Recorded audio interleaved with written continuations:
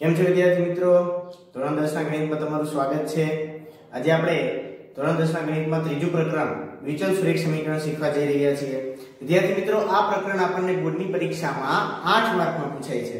યાદ રાખજો, આ પ્રકરણમાંથી આપણને 1 માર્કના 2 પ્રશ્ન જેના 2 ગુણ, એ જ રીતે 2 માર્કનો 1 પ્રશ્ન એના પણ 2 માર્ક અને 4 માર્કનો 1 પ્રશ્ન જેના 4 માર્ક એટલે કુલ 8 માર્ક આપણને આ પ્રકરણમાંથી મળે છે. વિદ્યાર્થી મિત્રો, માર્કની દ્રષ્ટિએ આપણા ગણિતની અંદર સૌથી વધારે માર્ક ધરાવતા પ્રકરણોમાં વિચલ સુરેખ સમીકરણનો સમાવેશ થાય છે. એટલા માટે આ પ્રકરણ આપણા માટે ખૂબ જ અગત્યનું છે. તો હવે દ્વિચલ સુરેખ સમીકરણ કોને કહેવાય એ વિશે થોડી ચર્ચા કરીએ. વિદ્યાર્થી મિત્રો, ધોરણ 9 ની અંદર તમે દ્વિચલ સુરેખ સમીકરણના પ્રમાણિત સ્વરૂપ વિશે શીખી ગયા છો. ધોરણ 9 ની અંદર આપણને દ્વિચલ સુરેખ સમીકરણનું પ્રમાણિત સ્વરૂપ ax by c બરાબર 0 આવું લખવામાં આવેલું હોય, બરાબર, જ્યાં a વર્ગ b વર્ગ is not equal to 0 થવો જોઈએ, બરાબર. એક આવી શરત મૂકવામાં આવેલી છે. તો પહેલા સમજીએ, આપણા સમીકરણની અંદર બે ચલ છે x અને y. તમે ચલની ઘાત જોઈ શકો છો.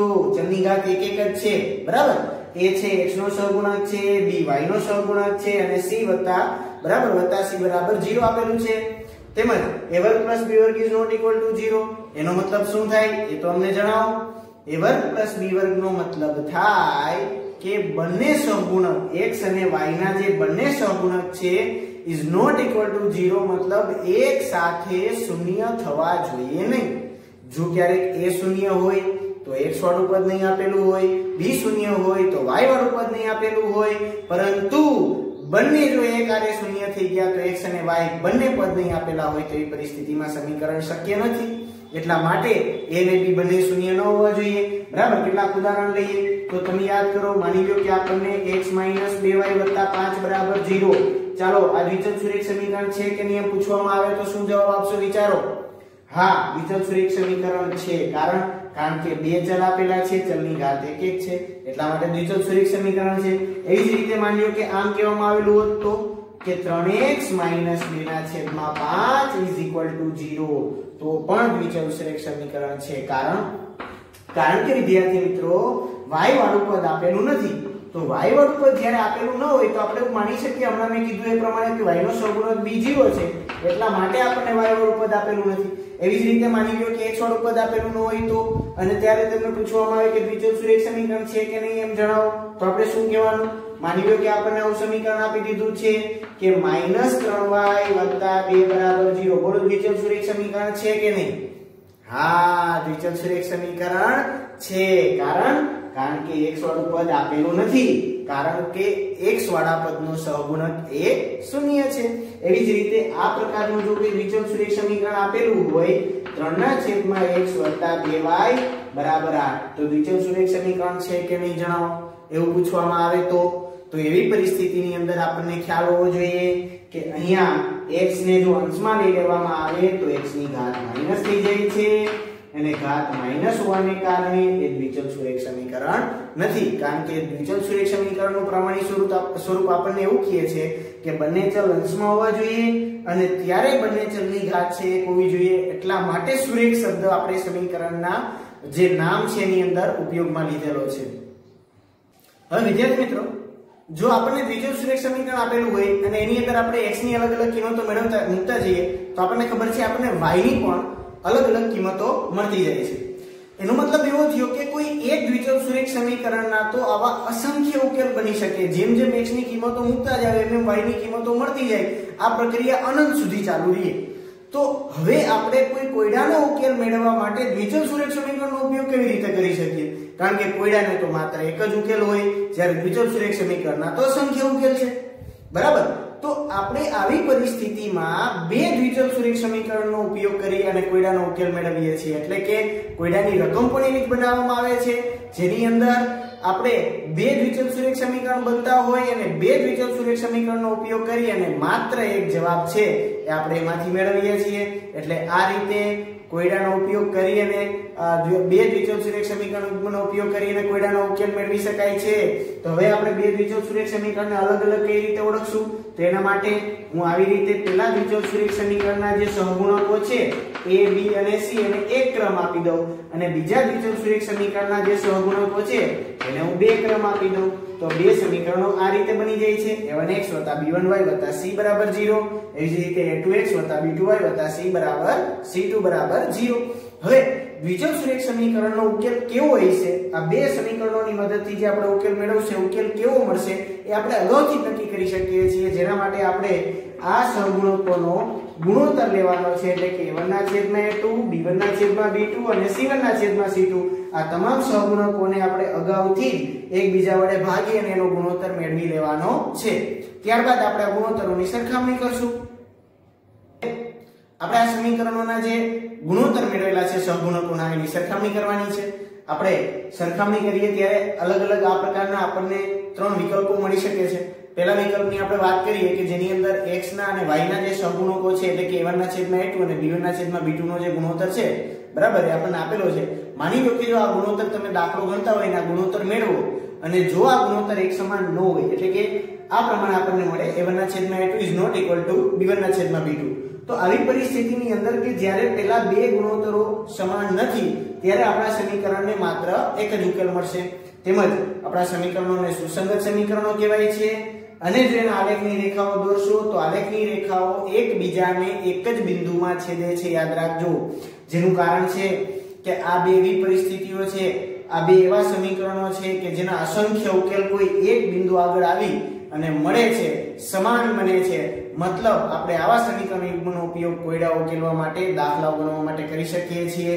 એવી જ રીતે બીજા વિકલ્પમાં આવો તો બીજા વિકલ્પની અંદર આપણને પહેલા બે ગુણોત્તર સમાન આપી દીધા એટલે કે a1/a2 ને b1/b2 બે સમાન મળી ગયા હવે આપણે કોઈ દાખલો ગણતા હોય તો પહેલા બે ગુણોત્તર સમાન મળે પરંતુ ત્રીજો ગુણોત્તર સમાન ન મળે તો એટલે કે c1/c2 છે એ આ બંને ગુણોત્તર જેટલો ન હોય તો એ પરિસ્થિતિમાં આપણા સમીકરણ યુગ્મને ઉકેલ મળતો નથી બીજું સમીકરણોને સુસંગત સમીકરણો પણ નથી કહેવામાં આવતા કારણ કે જો તમે એના આલેખની રેખાઓ દોરશો તો આલેખની રેખાઓ એકબીજાને સમાંતર મળશે કોઈ જ જગ્યાએ આલેખની રેખાઓ એકબીજાને છેદશે જ નહીં હવે જો આલેખની રેખાઓ છેદતી નથી તો કોઈ એવો સમાન ઉકેલ નથી કે જે બંનેનું સમાધાન કરે એટલે કે આપણા બે સમીકરણો છે તો બે સમીકરણનું સમાધાન કરતો એવો કોઈ સામાન્ય ઉકેલ નથી મળતો જેને કારણે આ પ્રકારના પરિસ્થિતિના સમીકરણ યુગ્મનો ઉપયોગ આપણે કોયડા ઉકેલવા માટે કરી શકતા નથી એવી જ રીતે ત્રીજી પરિસ્થિતિમાં આપણે જઈએ ત્રીજી પરિસ્થિતિની અંદર માની લો કે આપણી પાસે બે સમીકરણ આપવામાં આવેલા છે એની અંદર એવું બને છે કે એના ત્રણેય ગુણોત્તર એટલે કે a1/a2 b1/b2 અને c1/c2 ત્રણેય ગુણોત્તર એક સમાન છે હવે જો ત્રણેય ગુણોત્તર એક સમાન હોય વિદ્યાર્થી મિત્રો તો એનો મતલબ એવો થયો કે આપણા સમીકરણોના અસંખ્ય ઉકેલ છે બરાબર અને આપણે ત્યારે સમીકરણોને સુસંગત સમીકરણ તો કહી શકીએ છીએ પરંતુ જો તમે એના આલેખની રેખાઓ દોરશો તો બંને સમીકરણના અસંખ્ય જે તમામ ઉકેલો છે એ તમામ ઉકેલ સમાન બને છે અને આલેખની રેખાઓ એકબીજા પર સંપાતી બનશે જેનો મતલબ આપણે એવો કાઢી શકીએ કે આ બે અલગ અલગ રેખાઓ છે જ નહીં આ બે એક જ રેખાઓ છે એટલા માટે એને અવલંબી સમીકરણો પણ કહેવામાં આવે છે અને આવી પરિસ્થિતિમાં પણ આપણે સમીકરણોનો ઉપયોગ કોયડા ઉકેલવા માટે નથી કરી શકતા કારણ કે અસંખ્ય જવાબ મળશે આપણે તો કોયડાની અંદર માત્ર એક જવાબ જોતો હોય છે તો મતલબ બીજી અને ત્રીજી પરિસ્થિતિની અંદર આપણને જે ગુણોત્તર મળે છે એવા સમીકરણોનો આપણે દાખલાઓ ગણવા માટે ઉપયોગ કરી શકતા નથી માત્ર પહેલી પરિસ્થિતિના જ સમીકરણ આપણને કામ લાગે છે બરાબર છે ચાલો હજી આ વાતને આપણે વધારે સરસ રીતે સમજવા માટે ઉદાહરણનો ઉપયોગ કરીએ જેમાં પહેલા ઉદાહરણની અંદર આપણને એવું આપવામાં આવે કે પિતાની અને પુત્રની હાલની ઉંમરનો સરવાળો 55 વર્ષ છે તો પિતા અને પુત્રની ઉંમર શોધો બરાબર છે તો આપણે શું કરીએ આપણે પિતાની ઉંમરને x વર્ષ ધારી લઈએ ધારો કે પિતાની જે હાલની ઉંમર છે એ x વર્ષ છે અને જે પુત્રની હાલની ઉંમર છે એને આપણે ધારી લઈએ માની લ્યો કે y વર્ષ છે તો પિતા અને પુત્રની આપણને હાલની ઉંમર x અને y વર્ષ મળી ગઈ તો એનો આપણે સરવાળો કરવાનો છે તો x + y = 55 આ પ્રકારનું એક સમીકરણ બનાવી શકું આ સમીકરણની અંદર તમે જોઈ શકો માની લો કે x = 40 લઈએ તો y = કેટલા થાય વિચારો હા y = 15 થાય કારણ કે સરવાળો 55 પરંતુ જો x = 41 હોય તો y ની કિંમત 14 મળશે એવી જ રીતે x = 42 હોય તો y ની કિંમત આપણને 13 મળશે એટલે કે હું અહીંયા 40 લઉં વત્તા 15 કરું તો 55 મળે. એવી જ રીતે હું અહીંયા 41 લઉં વત્તા જો હું અહીંયા 14 કરી નાખું તો પણ સરવાળો 55 મળે. એવી જ રીતે જો હું 42 લઉં વત્તા અહીંયા 13 કરી નાખું તો પણ સરવાળો 55 મળે. મતલબ કે પિતાની હું અનેક ઉંમરો લઈ શકું છું અને પુત્રની પણ અનેક ઉંમરો મળી શકે છે જેનો સરવાળો 55 થતો હોય. મતલબ આવી પરિસ્થિતિની અંદર આપણે સમીકરણના અસંખ્ય ઉકેલ મેળવી શકશું, જેને કારણે આપણે કોઈ કોયડો ઉકેલવા માટે આ સમીકરણ એક સમીકરણની મદદથી એ કોયડો ઉકેલી શકતા નથી, કારણ કે અસંખ્ય ઉકેલ મળે છે. બરાબર. તો આવી કન્ડિશનમાં આપણને બે પરિસ્થિતિ આપવામાં આવે છે. માની લ્યો કે હજી એક બીજું સમીકરણ બને એટલા માટે આપણને એવું પણ કહેવામાં આવે કે તથા પિતાની ઉંમરના બમણા. બરાબર. પિતાની ઉંમરના બમણા એટલે કે હાલની ઉંમરના બમણા અને પુત્રની ઉંમરના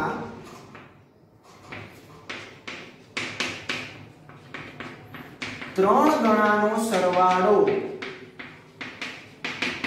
125 વર્ષ છે. તો એનો મતલબ એવો થાય કે જો આપણે આ બીજી પરિસ્થિતિમાં સમીકરણ બનાવવું હોય તો આપણે પિતાની ઉંમરને બમણા એટલે કે 2 વડે ગુણી નાખીએ અને પુત્રની ઉંમરના 3 ગણા એટલે કે એને 3 વડે ગુણી નાખીએ તો હું 2x + 3y નો સરવાળો 125 વર્ષ લખીશ. બરાબર છે.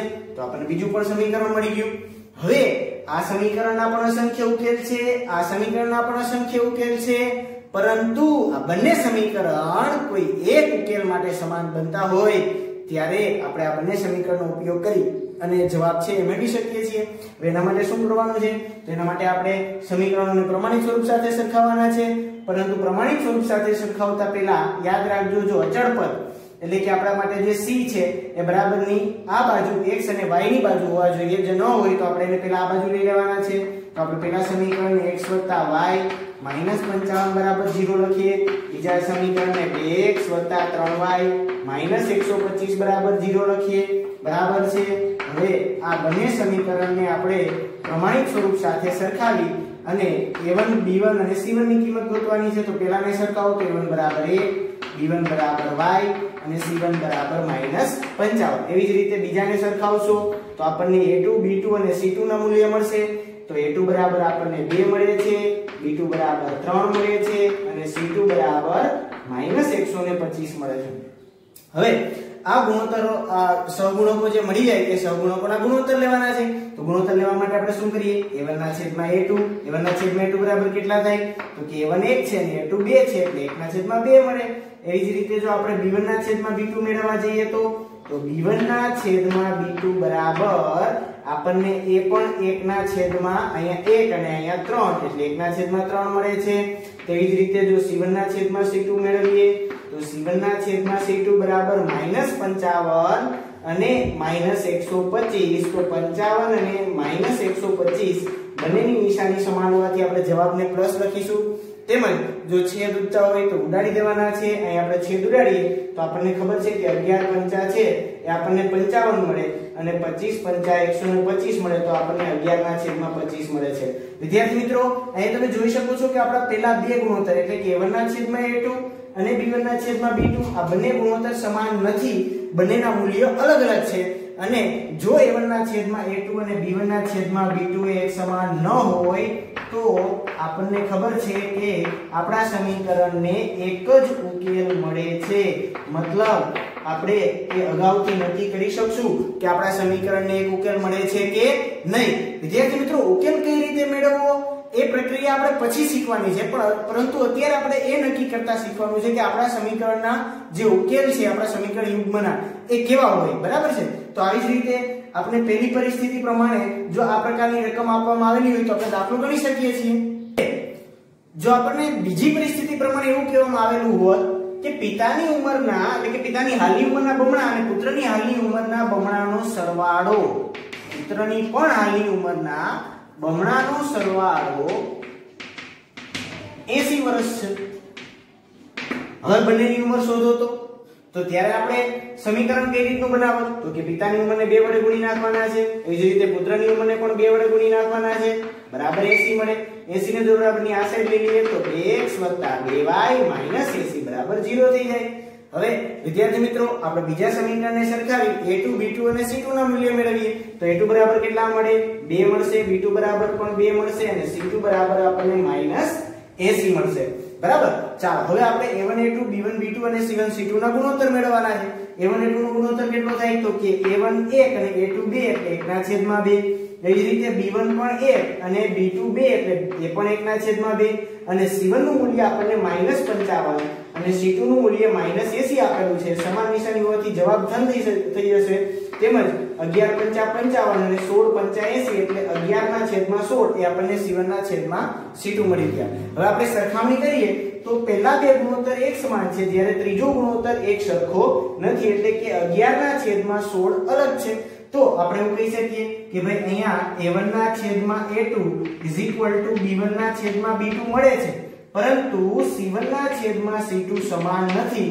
તેથી જો આપણે અગાઉ શીખી ગયા એ પ્રમાણે પહેલા બે ગુણોત્તર સમાન હોય પરંતુ ત્રીજો ગુણોત્તર સમાન ન હોય તો આપણા સમીકરણને ઉકેલ મળતો નથી.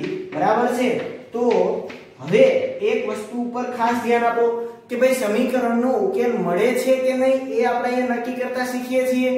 ઉકેલ કઈ રીતે મેળવવા એની પ્રક્રિયાઓ આપણે પછી શીખવાની છે પરંતુ જ્યારે આપણે પ્રક્રિયાઓ શીખતા હોઈએ છીએ બરાબર જ્યારે ભવિષ્યમાં આપણે પ્રક્રિયા શીખીશું ત્યારે આપણને આ પ્રકારના ગુણોત્તર સમાન મળતા હશે અને જો આપણે પ્રક્રિયા આગળ વધારશું એટલે કે દાખલો ગણીશું તો આપણને ઉકેલ મળશે નહીં. બરાબર. જો પહેલી પરિસ્થિતિ પ્રમાણે પહેલા બે ગુણોત્તર સમાન નહીં મળતા હોય અને આપણે દાખલો ગણીશું તો જ આપણને જવાબ મળશે. બીજી પરિસ્થિતિ પ્રમાણે આપણને જવાબ મળશે નહીં. એવી જ રીતે ત્રીજી પરિસ્થિતિમાં પિતાની ઉંમરના બમણા અને પુત્રની ઉંમરના બમણાનો સરવાળો આપણને માની લો કે 110 વર્ષ આપવામાં આવ્યો છે. હવે 110 છે તો આપણે બરાબર 110 લખવાના છે. 110 ને બરાબરની જો આ સાઈડ લઈએ તો પ્લસ છે તો માઈનસ થઈ જાય. બરાબર. તો a2 b2 અને c2 ના મૂલ્યમાં આપણે c2 બરાબર 110 લખી નાખીએ. ગુણોત્તર મેળવીએ તો -55 ના છેદમાં આપણને મળશે -110 છેદ ઉડાડો તો 55 અને 110 ના છેદ ઉડી જાય. બરાબર. તો આપણને 1/2 મળે. તો તમે ત્રીજો ગુણોત્તર પણ જોઈ શકો છો કે એક સમાન છે. મતલબ કે a1 ના છેદમાં a2 b1 ના છેદમાં b2 અને c1 ના છેદમાં c2 આ ત્રણેય ગુણોત્તર આપણને એક સરખા મળે છે. તો ત્યારે આપણે એવું કહી શકીએ કે આપણા સમીકરણ યુગ્મના અસંખ્ય ઉકેલ બને છે. અસંખ્ય ઉકેલ બને છે મતલબ કોઈ એક પરિસ્થિતિ એટલે કે એક જવાબ આપણને મળતો નથી કે જે આપણે જોઈએ છે. પિતા અને પુત્રને આપણે આપણી સામે રાખી દીધા છે. બરાબર. એના માટે આપણે બે સમીકરણો પણ બનાવી લીધા છે પણ એ જ પિતા અને પુત્રની ઉંમર આપણને એક ચોક્કસ જવાબ મળવો જોઈએ. અસંખ્ય જવાબ મળે તો જવાબ મેળો કહેવાય નહીં. એટલા માટે આ બંને પરિસ્થિતિ છે એ આપણે આગળ જતા દાખલા ગણવા માટે ઉપયોગમાં નહીં લઈએ પરંતુ જે પહેલી પરિસ્થિતિ હતી કે જ્યારે a1 ના છેદમાં a2 ને b1 ના છેદમાં b2 નો ગુણોત્તર સમાન ન હતો તો એ પરિસ્થિતિનો આપણે આપણા દાખલાઓને ઉકેલવા માટે ઉપયોગ કરીશું. વિદ્યાર્થી મિત્રો વિડિયોને વ્યવસ્થિત રીતે આગળ જોવાનું ચાલુ રાખજો કારણ કે હું તમને ગેરંટી આપું છું કે જેમ જેમ આપણે આગળ જતા જશું એમ આપણી ચર્ચાઓની અંદર તમને હું સ્પષ્ટ રીતે તમારા મગજની અંદર એ વાતને ક્લિયર કરી દઈશ કે કઈ રીતે આપણે દ્વિચલ સુરેખ સમીકરણોનો જે કોયડા ઉકેલવા માટે ઉપયોગ કરી શકીએ છીએ અને કઈ પરિસ્થિતિમાં આપણે એનો ઉપયોગ કરી શકતા નથી. પરંતુ હજી આપણો આ ચેપ્ટરનો પહેલો લેક્ચર છે. જેમ જેમ આગળ જઈએ એમ મુદ્દાઓ આપણા મગજની અંદર વ્યવસ્થિત રીતે ક્લિયર થશે. બરાબર. ચાલો આભાર.